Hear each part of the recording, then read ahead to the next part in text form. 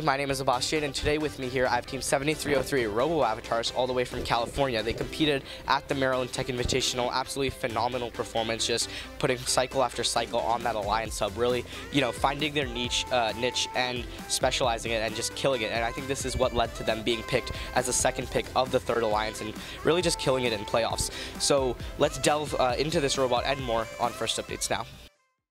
This video on First Updates Now is made possible by viewers like you and also the following sponsors. If you are a college student or recent graduate looking for an incredible internship, take a look at Stryker. Stryker provides a housing stipend, great pay, and an opportunity to work with state-of-the-art medical technology equipment. Discover why so many First alumni are coming to Stryker for their internship or career at careers.stryker.com. Discover MSOE, where hands-on learning today can lead to real-world applications tomorrow, including their We Energy STEM Center built to support FIRST teams. Head on over to msoe.edu/visit to see a virtual tour and schedule your campus visit today. All right, let's start with your guys' drivetrain. Have you guys gone through any iterations of your drivetrain throughout the season, or has it been just the same thing since day one? Yeah, so to start, in our first qualifier, we actually had a six-wheel drive, four-motor six-wheel drivetrain. But what we realized is that turning off the wall with that is kind of hard because, obviously your robot can't strafe off. So then that decided us to switch to mecanum for regionals. So for our drivetrain, we have obviously mecanum wheels with a 14:1 ratio and a carbon fiber drivetrain. So it's super light, but yet it's still super strong. Awesome, yeah, and are you guys glad that you made the decision to switch from six-wheel drive to mecanum? Oh yeah, definitely. I think for the drivers and the auto, it makes it much easier to code and drive because of all the maneuverability we have. And also, we actually, surprisingly, in MTI, we didn't face that much defense. So I'm pretty happy that we made the switch to mecanum. Awesome, yeah, and let's follow the Freight's journey now. Let's start with your intake. You guys chose not to go for that super simple intake, just surgical intake on a noodle, or surgical intake on an axle in the front of the robot. Instead, you guys have an extension system. So what was the decision behind the extension system, and is it something you think you should do in the future as well?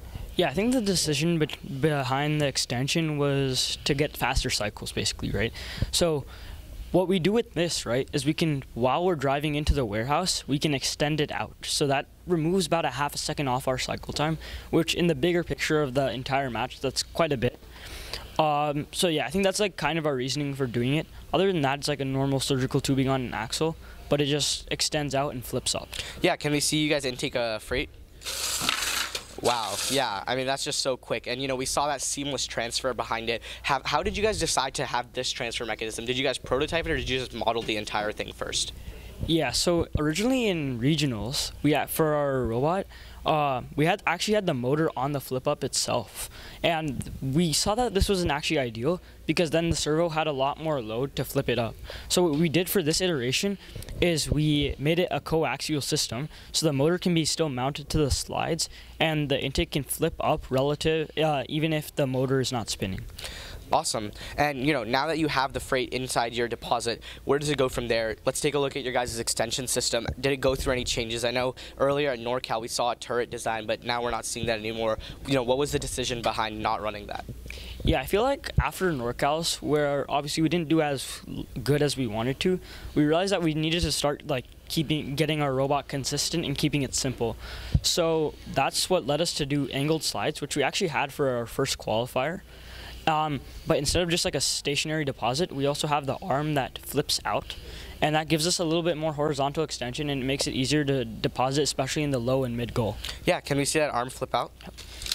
Awesome, yeah, and you guys' slides are super, super fast. Did you guys put a lot of testing into making sure this is really fast, or how do you guys get all of your slides so smooth and then your arm so quick? What goes into that? Yeah, in my opinion, it's just iteration. I know Moth can talk about this a little bit later, but just iteration is very important in my opinion, and testing things out and trying them. So for example, we've restrung our slides to test with different tensions of the string and stuff many times, and we've also played with the motor ratio and stuff.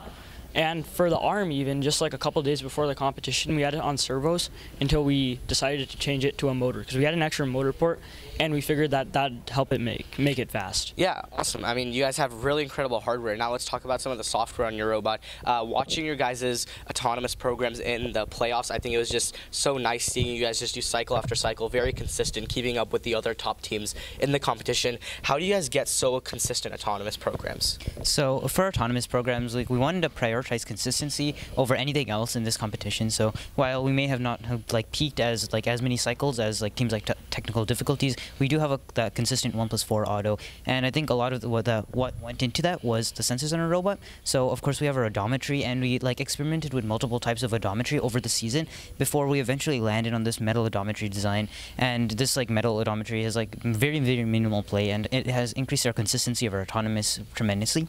And other sensors on the robot we have are also the intake. We have like a bunch of automation for the intake. So well, first of all, when the intake spins, we have like stall detection, so we could figure out when our intake jams, and we could automatically reverse, and that helped with a lot with our intaking in our autonomous, so the intake is smooth and consistent in our autonomous.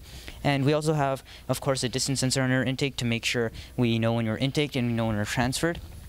And another thing that we wanted to make sure when we're intaking it, also in our autonomous and in our driver-controlled period, is the consistency of our transfer. And for that, we have like a lot of control that goes into our intake slides and deposit slides. So for our intake slides, we have we have feed forward for the robot acceleration, so the transfer position is always consistent. And for deposit slides, we have stalling to make sure that the encoders don't drift, because we had some experience with our slides encoders drifting, so we have stall detection to figure out when they've reached the home position. Awesome, yeah, and I think, one thing that teams can learn a lot from you guys and that you've mentioned this year is about your testing and iteration throughout the season, so let's hand it off to Mo and talk about that. Yeah, so as in any FTC competition, we wanted to prioritize consistency. So as Akhilesh talked about, in NorCal's, we were actually getting 1+5s, but the problem was that it wasn't very consistent. So especially for MTI, we wanted to prioritize consistency. So in our autonomous programs, we strafe to the wall, and that really helps not crashing into the barrier. And I don't think in any of our matches we ever did that, so that's pretty cool. And also, we did a lot of teleop practicing to make sure that we could get fast cycles, and yeah. Yeah, awesome. I mean, I think there's a ton teams can learn from you guys. You guys were the second pick of the winning alliance at the Maryland Tech Invitational last year. Again, made it to the playoffs this year. Just very consistent, amazing performance from you guys. I think teams are excited to see big things coming from you guys in future seasons. Reporting for First Updates Now, I'm Abbas. Thank you. Thank you. This video on First Updates Now is made possible by viewers like you and also the following sponsors. Discover MSOE, where hands-on learning today can lead to real-world applications tomorrow, including their We Energy STEM Center built to support first teams. Head on over to msoe.edu/visit to see a virtual tour and schedule your campus visit today. If you are a college student or recent graduate looking for an incredible internship, take a look at Stryker. Stryker provides a housing stipend, great pay, and an opportunity to work with state-of-the-art medical technology equipment. Discover why so many First alumni are coming to Stryker for their internship or career at careers.stryker.com. Don't forget to like, subscribe, and ring the bell to stay up to date on our new videos. Keep the conversation going and provide your input to our content. Watch our live shows at twitch.tv/firstupdatesnow. Join our Discord at discord.gg/firstupdatesnow, and check out Fun FTC on Facebook, Instagram, and Twitter, and First Updates Now on Facebook, Instagram, TikTok, and Twitter.